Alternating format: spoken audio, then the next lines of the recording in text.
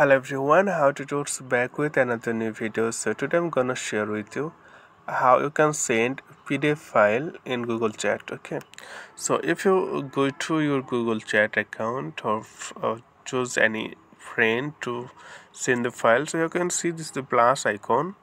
So once you click the plus icon, then here are some option, but there is no option to send documents, file or PDF, something like this.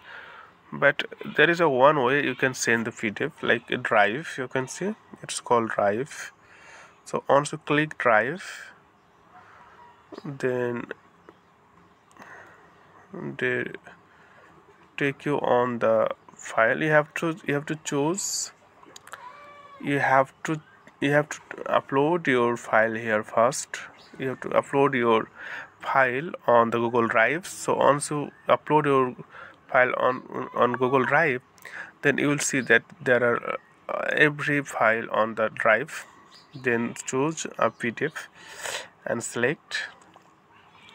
Once you select, then you will see that the file in your that, and then simply click send. And then you can also give something here like can comment, who can comment or who can edit. Just can view. It means they just can view, but they will not do anything. Anyone with the link, so anyone can enter this link and send without sharing. So send without sharing, so you can choose the option, three option here, or can view or anyone with the link. When you click anyone with the link, then can comment, can view. It means everyone can see the link and send without sharing.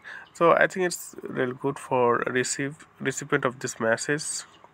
Once you click send, then it's okay, they send perfectly. So okay friend, today's no more, and thank you for watching the video.